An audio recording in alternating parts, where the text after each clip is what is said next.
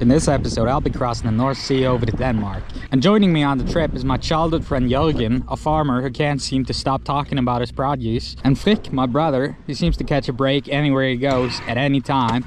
And his friend Daniel, aka Mr. Sixpence. Together we sailed to the island of Rott, along the coast of Jæren down to Egersund before making the crossing to Sirevåg in Denmark.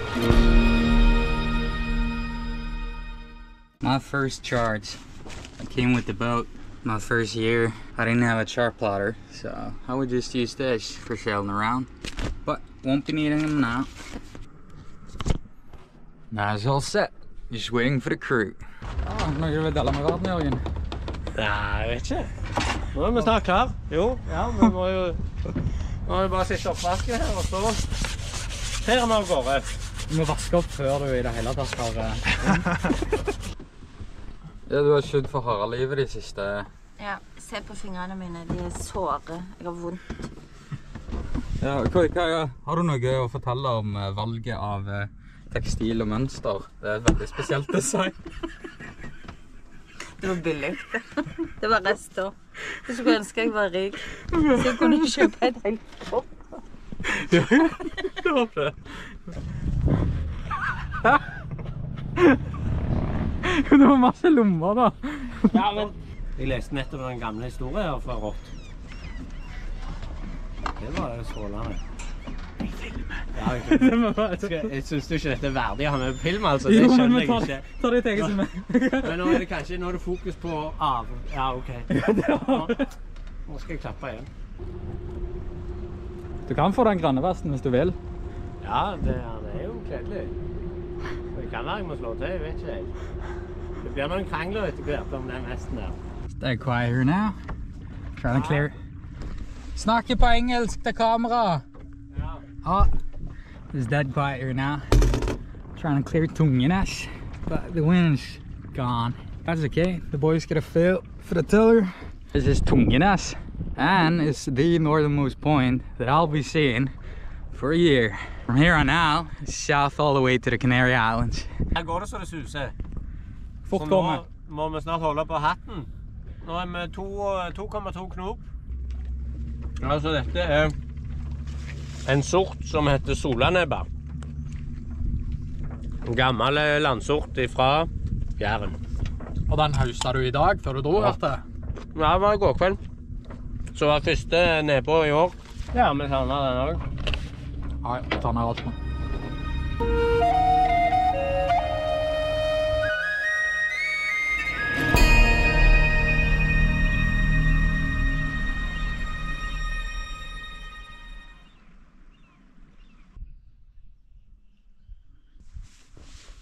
Who says you can't be 4 people in a 22-foot boat?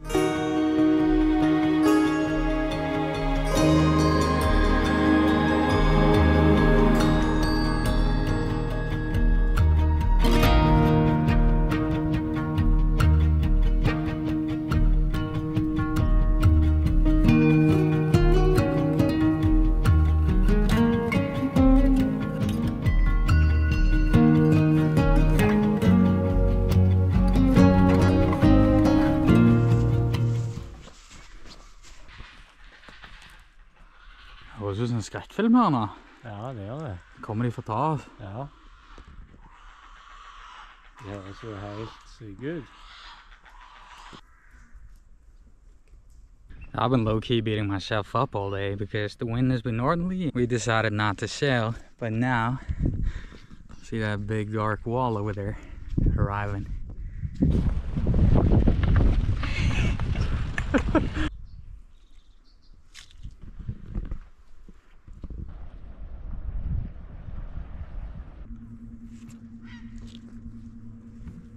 Hello, the boys are on watch. We're currently using the gas outboard for the dinghy to make some headway because there'll be a southwesterly wind later in the afternoon. We just want to get past Reve here before the wind starts and pushes us out.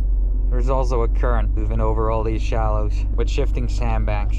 We're at 58 degrees north, and this is actually the furthest south I've ever been with my boat. Bare som fillermateriale. Bare gjør det du gjør, liksom. Og så finner du noe som er på andre veien. Ja. Well, this seems to be an orca, or a pod of orcas, coming our way over there. But we're neither in Spain nor Portugal, so we'll probably survive. We've been fishing quite a bit in the Arctic. Orcas, do they taste good?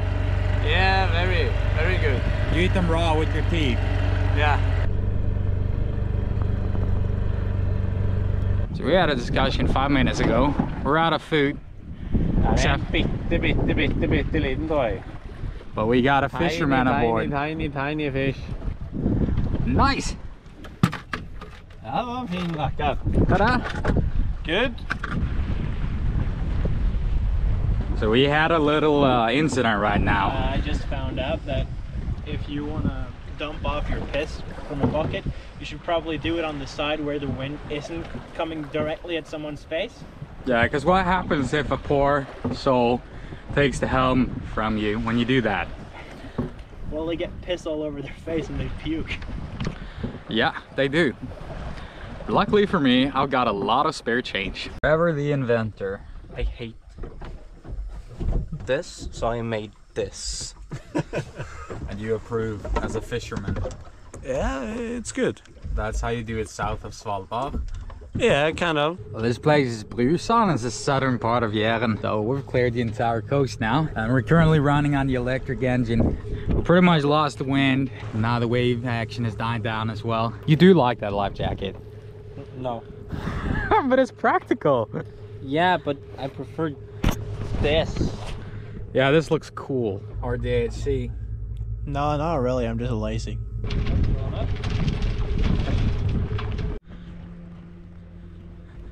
Kom i havn. Tror vi kommer fram eller synker vi? Dere synker. Okay. Yeah, that's just my cousin dropping by, living here in Sirevåg. Hello.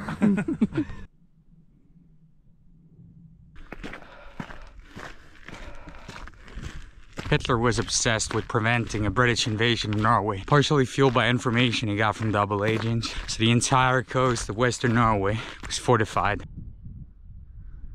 So here's the spot. It's got those dreaded stairs. Alright. It's time to get the lamp out. And I'll just leave this bag here for posterity, since I'm not gonna leave a body.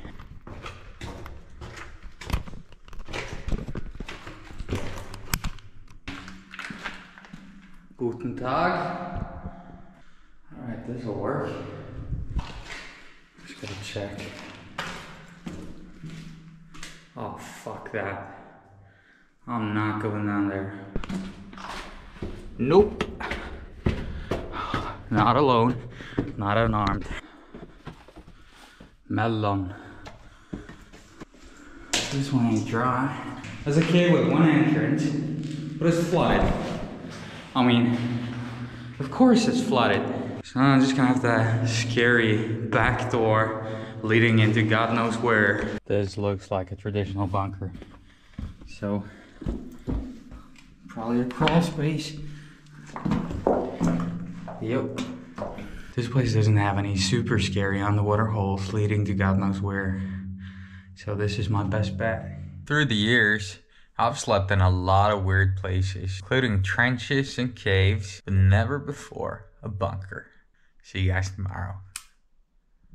I didn't sleep very well because this place started filling with water. I got soaked, and then I was dreaming about that dark hole in the bunker all night, wondering what was down there. So I'm gonna go check out that dark hole just to get it off of my mind, because I really gotta see what's down there.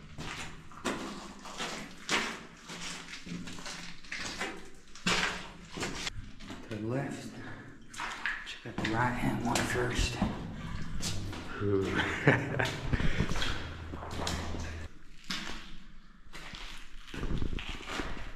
Black hand. That's probably the door that's locked off. Wonder where it leads. So that no one may tell.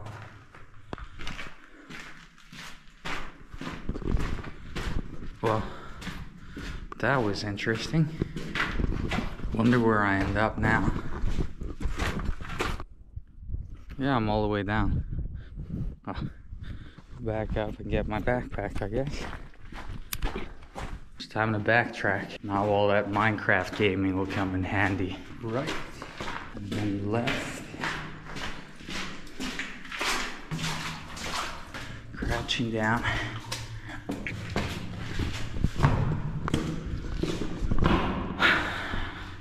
Now I can sleep well at night. So we managed to leave the harbor, which was quite a maneuver on this tiny electric engine. But with a crew of 4, we had everything covered. Jørgen untied the lines to the sheet here, which had got entangled by God knows what.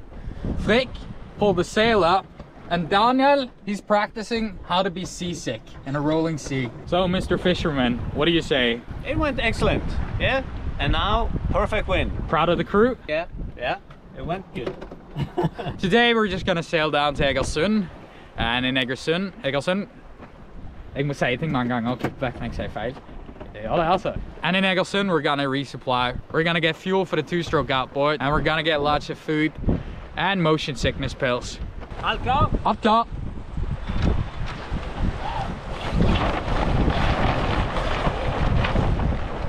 So we cleared some headland here, and we found an inlet that we're gonna try to sail into, because honestly we don't have the engine power to do anything out here. We're approaching Egersund. Looks like our gamble today paid off. Oi, der det naken dame, Frikk. Oi, cool. Cool. Ja, der ja. På parkeringsplassen her.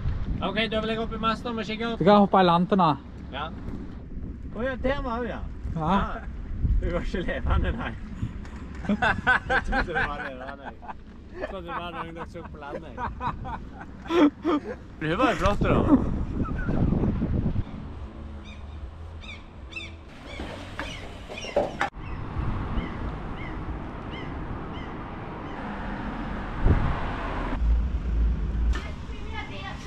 Cooking dinner, getting ready to leave.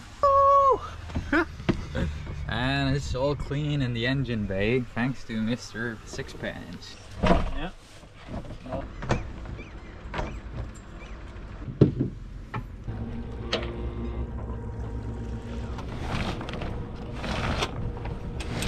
It's time to set a course for Denmark. Da må du gå på norsk. Kanskje du må både si det på norsk og... 2 seconds. Åja, jeg kan ta ordet. Okay. And that's Norway in the horizon. Jæren to the north. Egersund, where we left. And that's Høgedalene, and down there's Lista.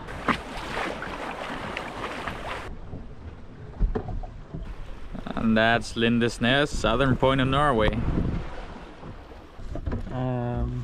I'm gaming. That's Zelda for y'all. Unfortunately, Nintendo has failed to give us the Wind Waker on the Switch, which would have been a more fitting game. But I guess Breath of the Wild, they can find a raft.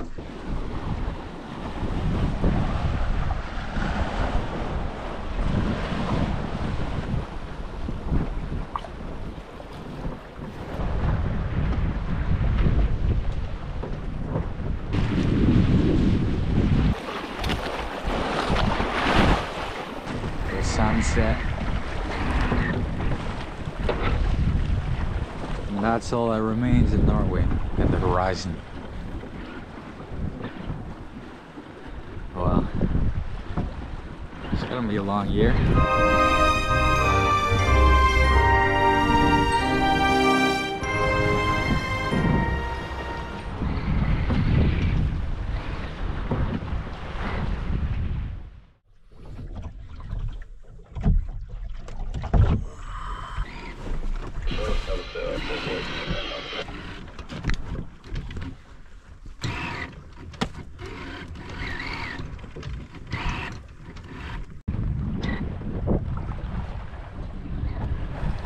It's 8:30, which means we've been 24 hours at sea, and we'll soon be crossing into Denmark. It's actually shallow enough here to anchor. It's sand and it's only 40 meters deep. The sea's really calm, but now we're sailing into a slight headwind. It's southerlies today, so doing 3 knots, and it's 41 nautical miles left. We've kind of struck our colors. We're in international waters, so it's just flying a red flag. But it doesn't have a tugboat, so it can't be rushing.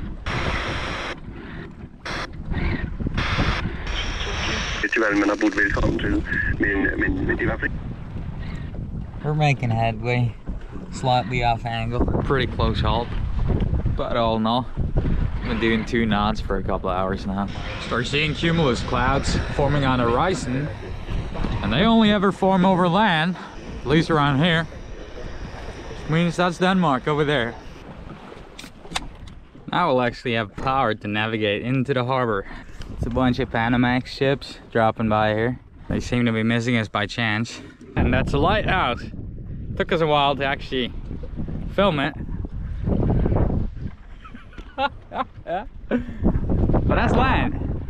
Time to strike our real flag and hoist our colors of convenience.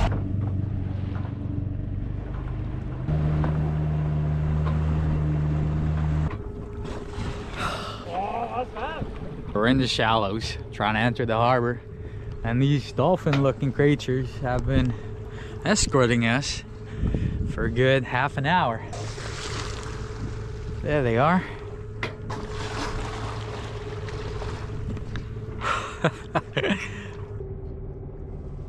We forgot about the tide. This basin is massive, so we got a 2-knot head current. So I'll get there tomorrow, something like that.